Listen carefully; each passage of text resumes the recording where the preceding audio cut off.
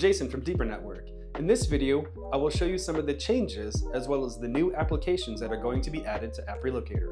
Once you log into your device, head over to App Relocator and let's start at the very end, page 21. On page 21, you will see two new applications, City TV Plus, which is a Canadian streaming service, and Mediaset Infinity, which is an Italian streaming service. You will now see a brand new Jow Hotstar. This is a combination of Jow Cinema and Disney Hotstar, specifically for India streaming services. They are all routed accordingly because it is now a single streaming service called Jow Hotstar. Remember, if you're using Smart Route, that pairs directly with App Relocator, so it is strongly advised to go through all 21 pages and set each application accordingly to make sure that you have the best experience while using Smart Route.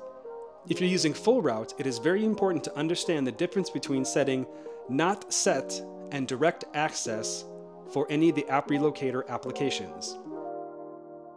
Not Set means that any application will use the full route's destination. Direct Access means it does not matter what destination you have routed to, it will only use your local internet.